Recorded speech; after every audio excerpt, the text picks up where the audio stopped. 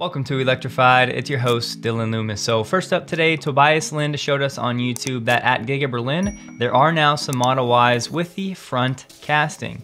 Now, they've been doing a lot of testing the past few months, but on the Q3 call, Tesla said before the end of this year, they want to be making Model Ys with both the front and the rear casts and the structural pack. For a while, the front castings had to be shipped in from America because the machines were not up and running at Berlin, but if Tesla is looking to make production type vehicles with this technology, that would imply that the machines are finally up and running, the waste has been reduced, and they're ready to roll, which is not a small deal. Real quick from yesterday's video, when it comes to the audible transition or a sound denoting new topics, thank you to everybody that provided input.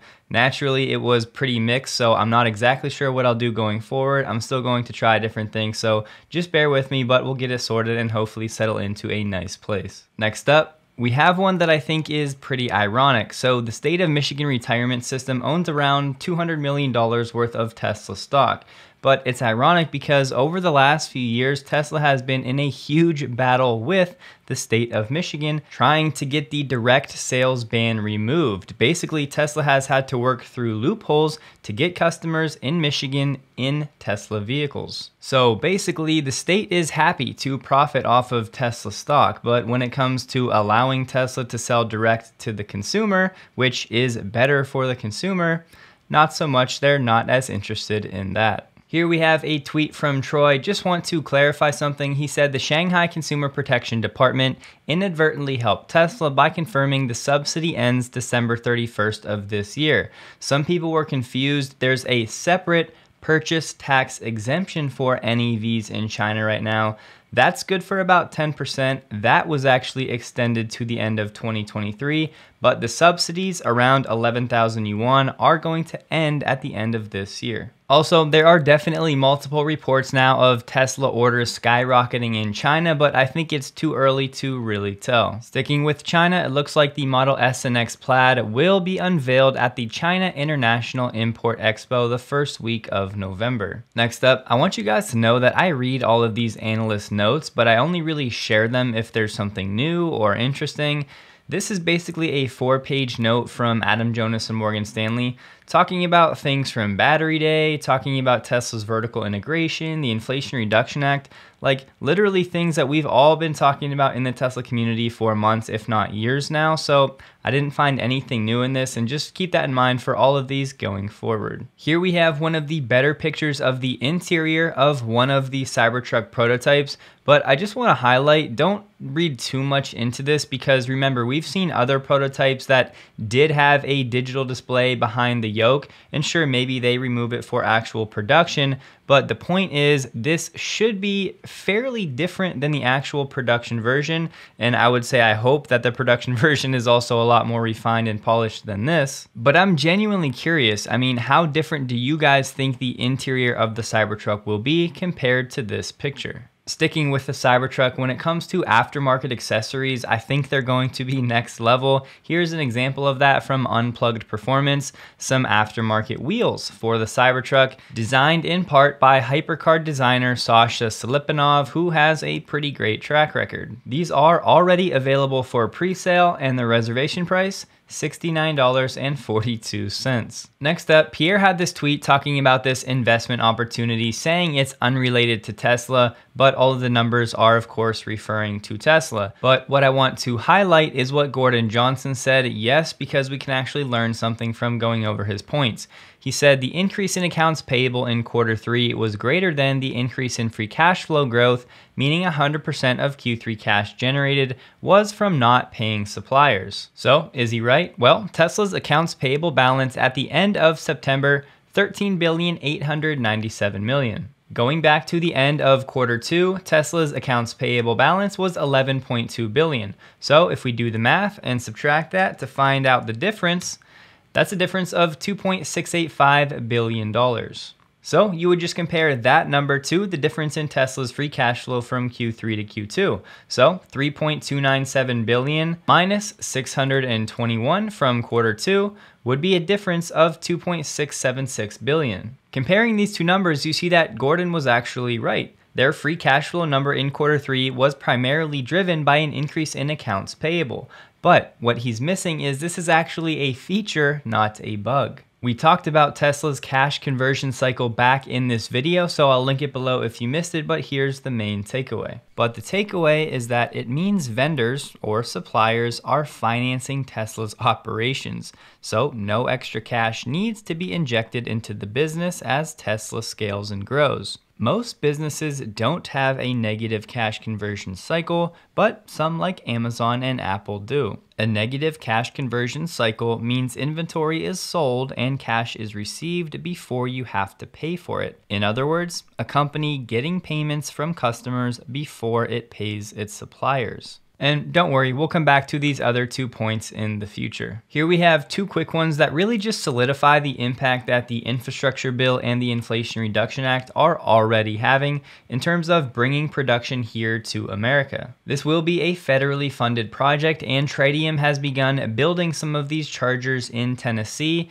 and this factory is expected to produce up to 30,000 DC fast chargers per year at peak capacity. We don't have a lot of detail for the rollout timing or specs, but we know Tritium does have a modular and scalable system with 150 kilowatt enabled DC fast chargers. And the second one of the largest global auto suppliers, Magna, is going further down the EV path. Magna is expanding a factory in Michigan to build EV specific components that should generate an additional 1,500 jobs. Magna will be a name to remember in the years to come. They're one of the largest contract manufacturers in the world, so as foreign automakers look to establish United States production to take advantage of the Inflation Reduction Act, Magna's expansion in the United States could play a big role in that. Here we have Porsche looking to make a tri-motor Taycan, yes, to take aim at Tesla's Model S Plaid. They've been going back and forth at the Nürburgring now for some time, and it seems like there's a little bit of a rivalry. So once this tri-motor Taycan comes out, we'll see if Tesla and Elon have an answer or if they need an answer. The Taycan does currently have the Nürburgring production car crown, but there was some controversy because it had a performance kit that was only available in Germany, only for 1 year. So depends on who you ask, but this unspoken rivalry between Porsche and Tesla is awesome for the consumer. Next up, we have Elon quote tweeting SpaceX saying this works on any moving land object. SpaceX said, enjoy high-speed, low-latency internet while on the move, now accepting orders for the flat, high-performance Starlink, which provides connectivity while in motion on land. So to date, Starlink has had the standard version with a $599 hardware cost and around $110 per month for the service fee. It was designed for portability and you can set it up as you travel, but it's not designed for permanent installation on a vehicle or in motion usage. The new flat high performance version is a new hardware design built for use in motion.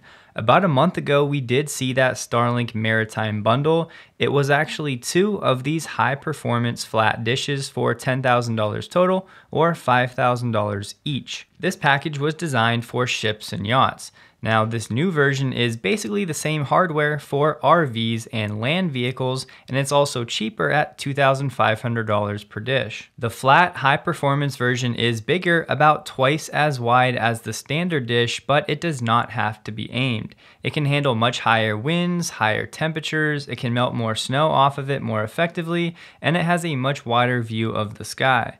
The flat high-performance model does use more power though, with specs of 110 to 150 watts compared to the standard version between 50 and 75 watts. The new hardware is available now with shipping in December, but Starlink is also working with a reseller partner, Winegard, who's big in the RV space. They're offering the flat Starlink system to possibly have them pre-installed on new RVs or to offer professional installation, and they should have inventory sooner. So I'll have this link below if you want to check out the new high-performance Starlink for use in motion on land. Moving on, just a quick note on the economic front. Tomorrow morning we'll get 2 important data points, 1 for GDP and 2 for jobless claims. For GDP, the consensus expectation is 2.3% for the annualized rate. For the jobless claims number, the consensus estimate is 223,000, but again, right now we actually kind of want higher numbers here because that would be a sign that the labor market is loosening,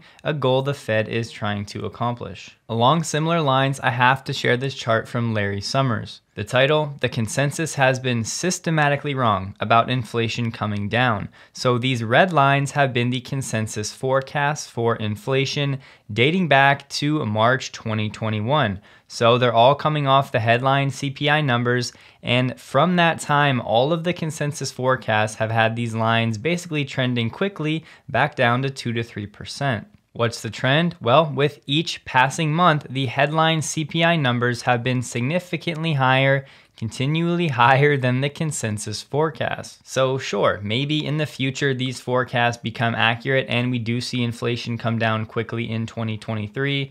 But the point is, so far, basically for the better part of the last year, the consensus estimates for inflation coming down quickly have all been wrong, and pretty significantly wrong. So to date, inflation has been much higher and much stickier than pretty much everybody thought was going to be the case. So there's at least a chance that that trend continues further into the future than most people think. Shifting gears back to EVs, check this out. So this Instagram page, General Motors Design, as you can see, is an official page. Well, as you can see from this screenshot of that page, they had this post that has since been taken down, and for good reason. But at first glance, it's just the upcoming EV Denali in a picture. But then All Car News or somebody else pointed out this, basically showing that this image was a Photoshop of a Rivian R1T. I'm not fully sure what's going on here because the Rivian logo and the perspective is backwards, but in this top image of the Denali EV, if you zoom in, you can literally see the blurring that was done in this image, and it wasn't done well. So yeah, if the GM Design Instagram page really is just photoshopping old pictures of a Rivian R1T, definitely not a great look. Next up, it's worth noting Elon's new Twitter bio, Chief Twit. And this has to be one of the best tweets I've seen in some time. Elon saying, entering Twitter HQ, carrying a sink, saying, let that sink in.